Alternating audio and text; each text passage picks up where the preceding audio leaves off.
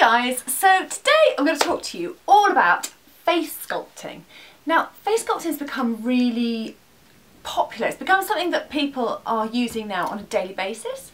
I don't think it's something that people have really used since the 80s, but it's really come back in a really big way. Probably helped by people like J-Lo, who sculpt their cheeks, put highlighter down their nose, and the Kardashians, Kim Kardashian especially, who really structures her face with highlighters, hollows out her cheekbones, her eyelids, etc, etc. So I think this is something that people are copying quite a lot. Now, in my opinion, there's only a few really good products to use on the market for face sculpting. So I'm going to go through those with you today.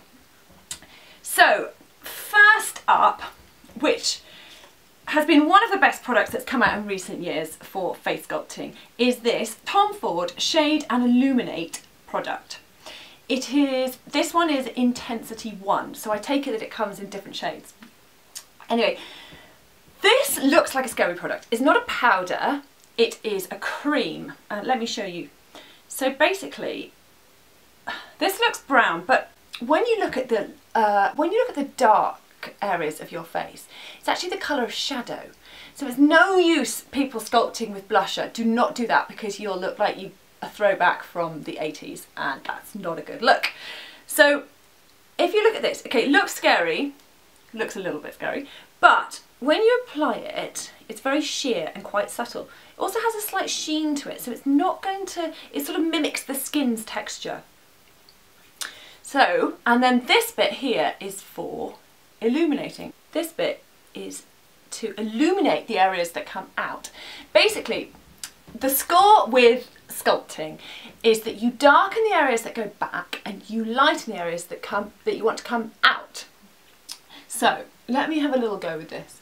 Basically, Tom Ford is king of sort of sexiness and facial sculpting. If you look at his campaigns, his fashion campaigns especially, you'll see that the girls their lips are lacquered, their cheekbones are sculpted, they look like real sort of sirens. So this is a real thing for him.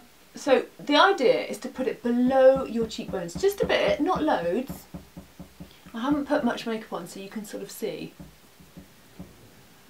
Now, can you see that there's a slight difference there? I'm only going to do one cheek, because then I'm going to use another product on the other cheek. And then you guys can tell me what you think is best. So I'm going to look straight on at you there, and you can tell me what you think, if that helps. And then, let me wipe my hand. And then this product here is a very sheer highlighter that you apply to the tops of, your cheekbones, that add sheen and sort of brightness to your cheekbones to make them look like they come out. Makeup artists often use highlighter on areas like the tops of the eyebrow to make that look like it pops, and also often here. People like J-Lo and Kim Kardashian use it down their nose. So this is quite an easy product to use, even though it looks kind of scary. It really isn't. Now this product, I think it's great for the cheekbones, and also brilliant for use as a eyeshadow as well.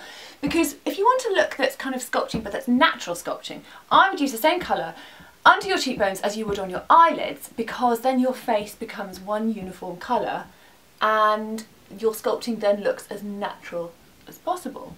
So if you see that there, it all looks like it comes out of the same colour palette, if you see what I mean. So I've done that. Okay, another amazing product by the lady who knows is Charlotte Tilbury, mega makeup artist Charlotte Tilbury, who, as we all know, has brought out this incredible range. Her packaging also is amazing. Film Star Bronze and Glow, it came in this. And then inside it comes in this. It's just beautiful. This says, "This is a secret that silver screen sirens have kept to themselves for years."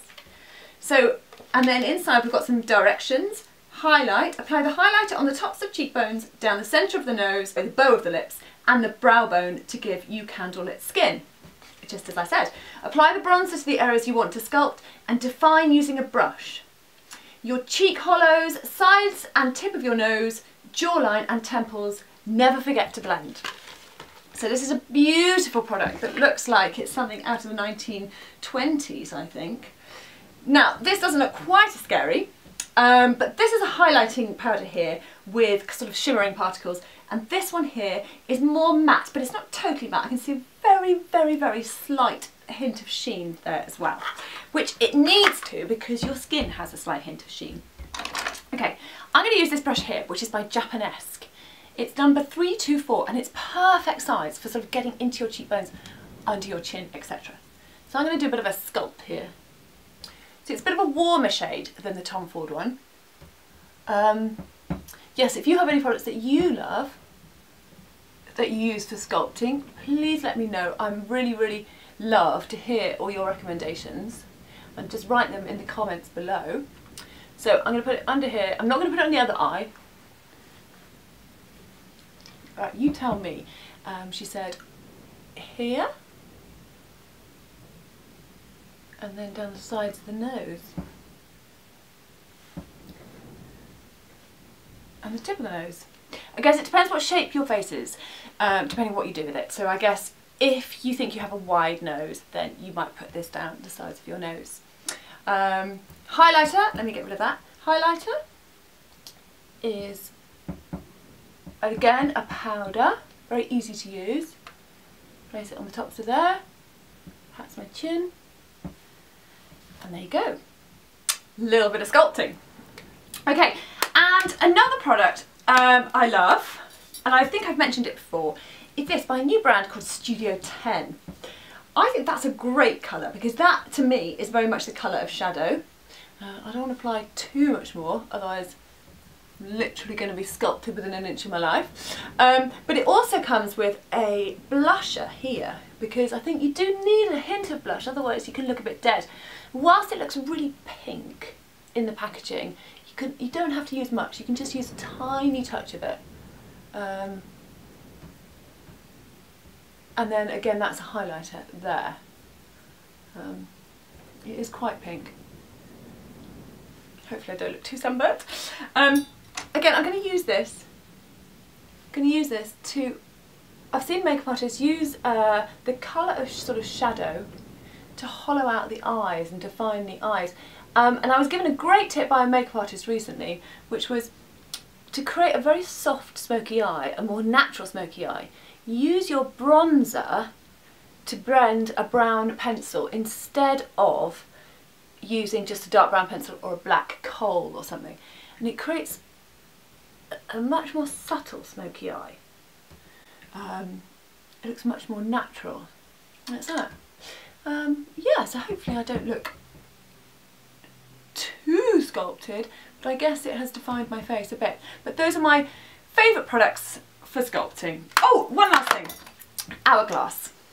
They do this fantastic palette. It's called Ambient.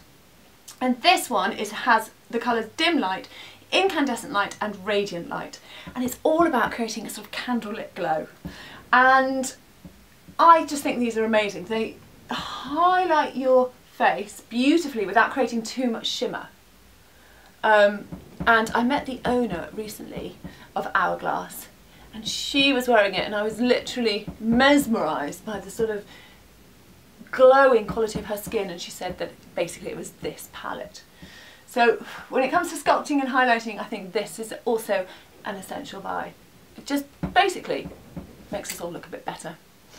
So thank you for watching, everybody, and I'll be back next week where I'm going to do a vlog all about eyebrows. Thanks a lot and see you soon.